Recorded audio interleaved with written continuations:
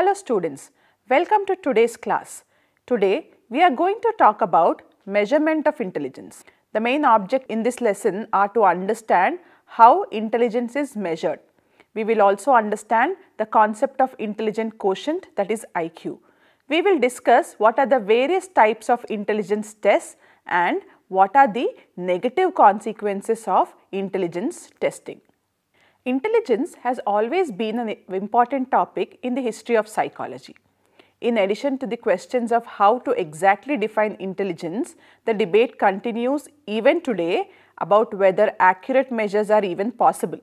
When you want to know how intelligent a person is, what will you do?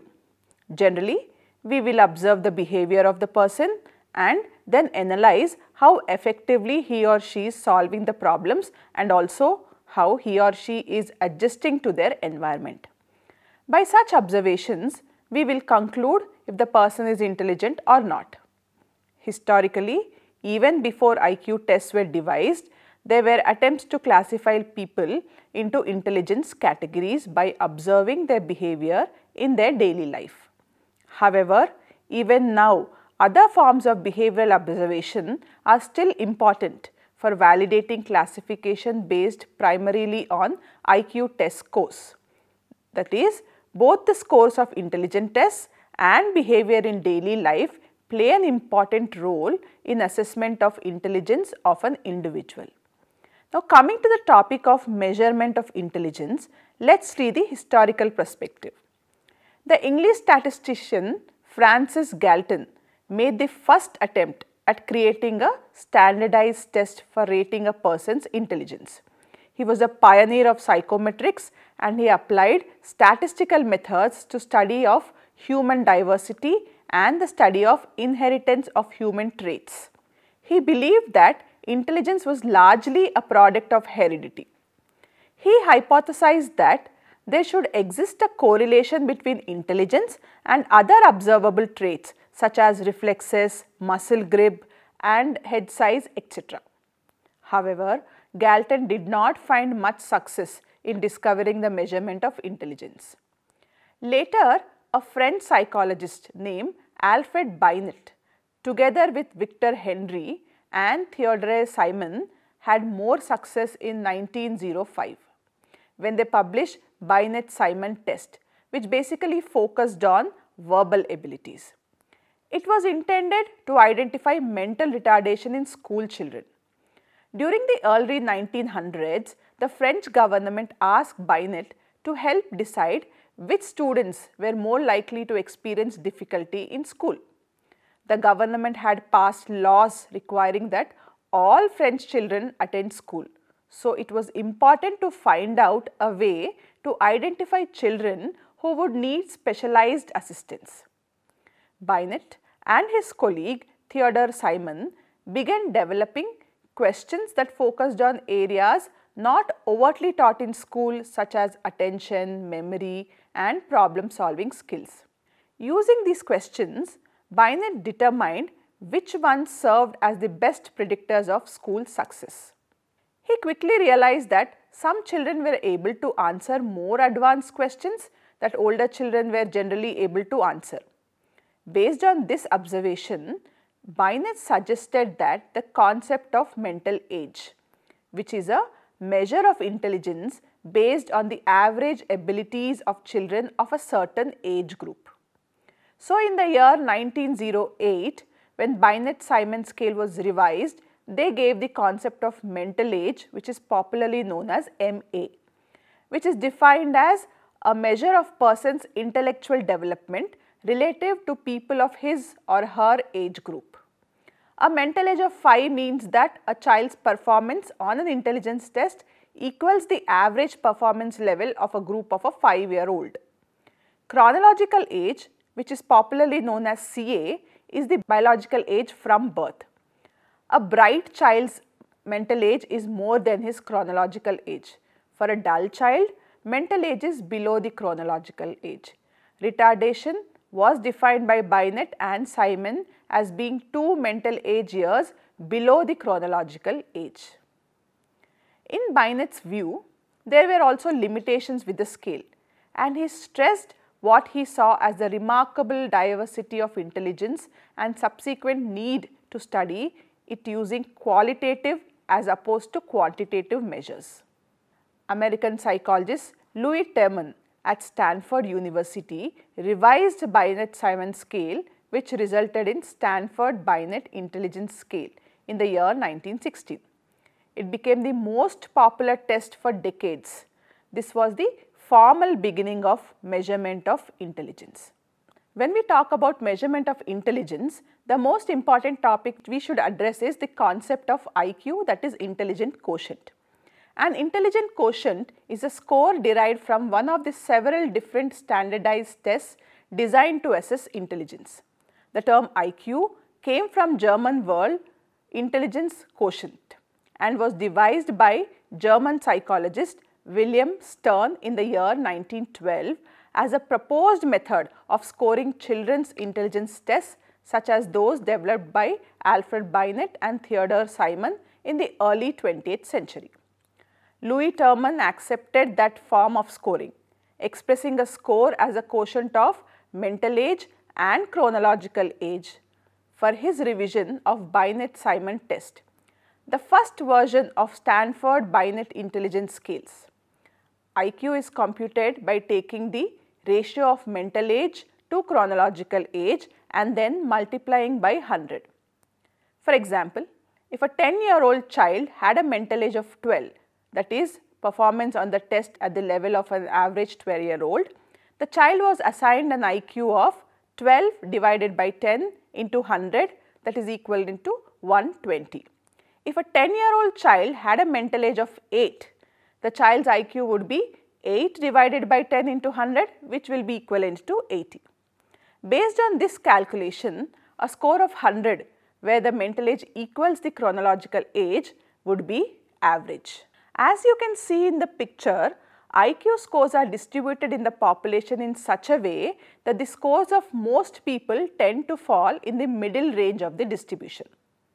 Only a few people have either very high or very low scores.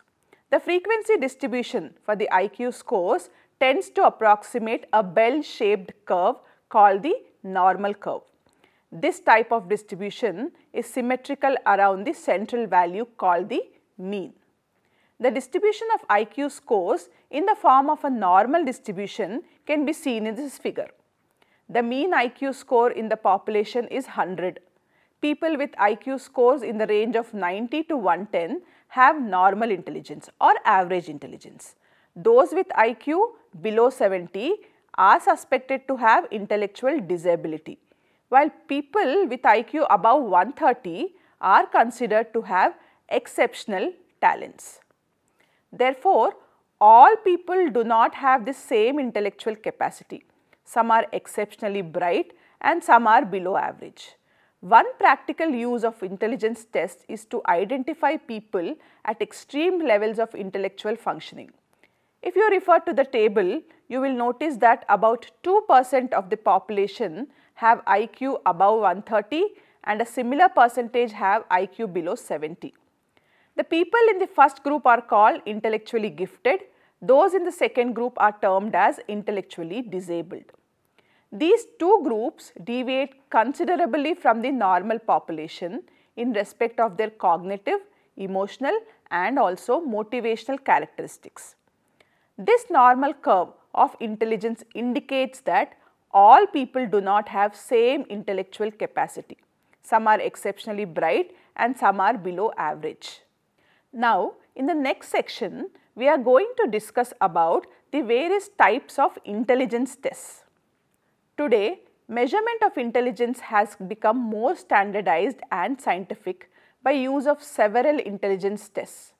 Measuring intelligence through these tests is useful in evaluating one's level of mental development, knowing the limitations, making predictions and guiding the individuals to profit more from scientific training, effective schooling and also providing parental support to the child in learning to deal with the life situations.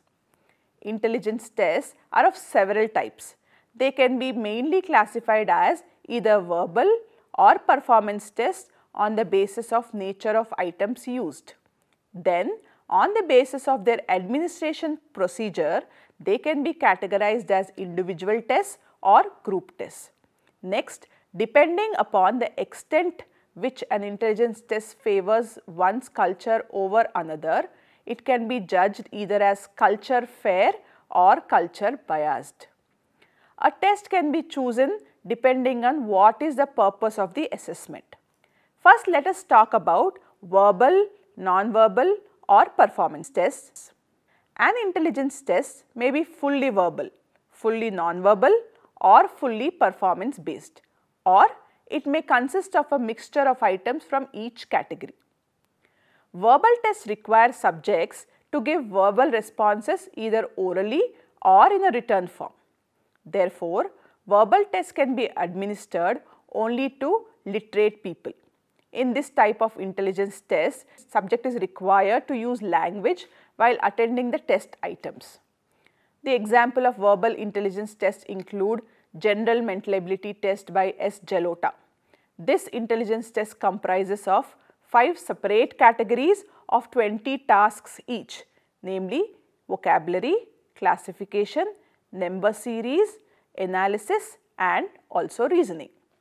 Then next we will talk about non-verbal tests. The non-verbal tests use pictures or illustrations as test items.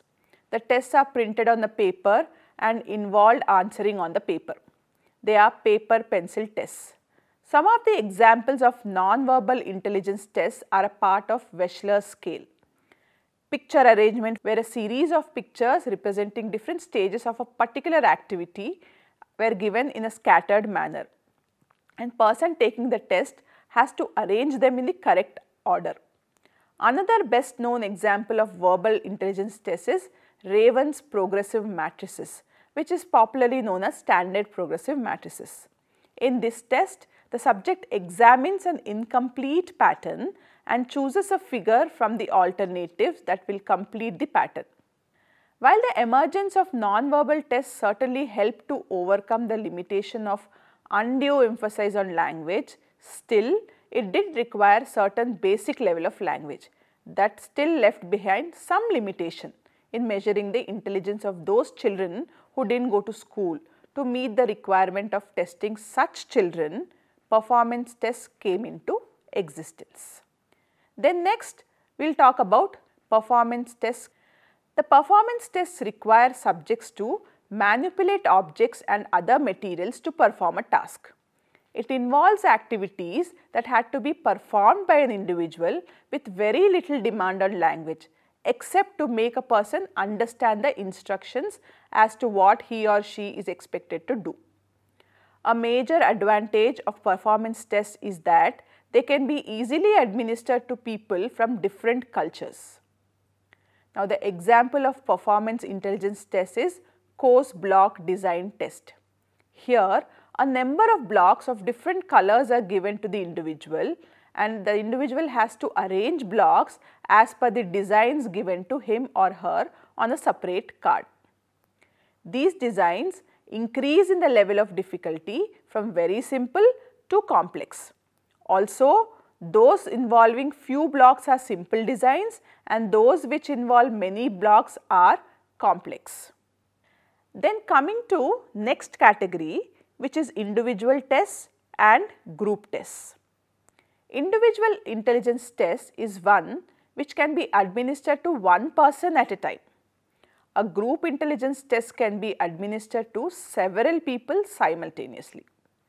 Individual tests require the test administrator to establish a rapport with the subject and be sensitive to his or her feelings, moods and expressions during the testing sessions. Whereas group tests, however, do not allow an opportunity to be familiar with the subject's feelings. Individual tests allow people to answer orally or in a written form or manipulate objects as per the tester's instructions. Whereas group tests generally seek written answers, usually in a multiple choice format. The best example for individual test is Wechsler's scale. This is the most widely used individual test. The Wechsler's test has subsets and these subsets involve both verbal and non-verbal tasks. Then we take an example of a group test, which is Otis Lennon Mental Ability Test. This test is used to assess the abilities that rate to success in school. This test includes separate forms for elementary school, junior school and senior high school students. Next we talk about culture fair or culture biased tests.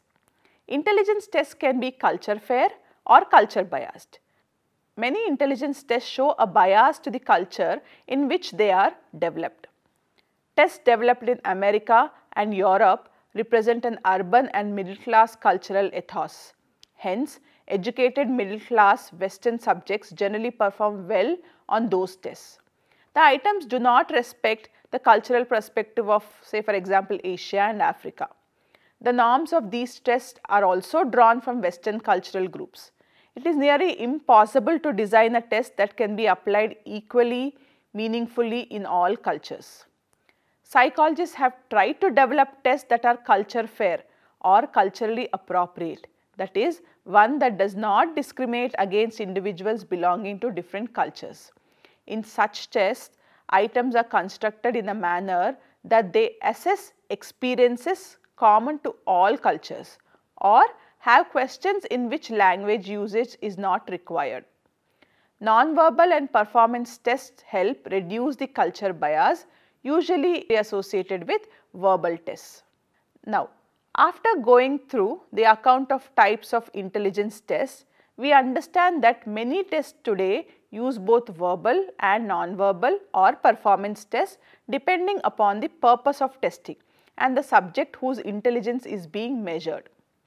Nevertheless, the intelligence testing has increased the scope of applied psychology. But what we have to understand is there can also be negative consequences of intelligence testing. Now finally, let us try to understand what are these negative consequences of intelligence testing. Intelligence tests, which were developed by Binet originally for the use in the classroom situation, have spread things very wide. Today, intelligence tests are made use by a variety of organizations and agencies like army, hospitals, business and industrial organization, and also many more such agencies for selection of personnel either for screening or even as one of the consideration for recruitment on the basis of individual's performance or IQ.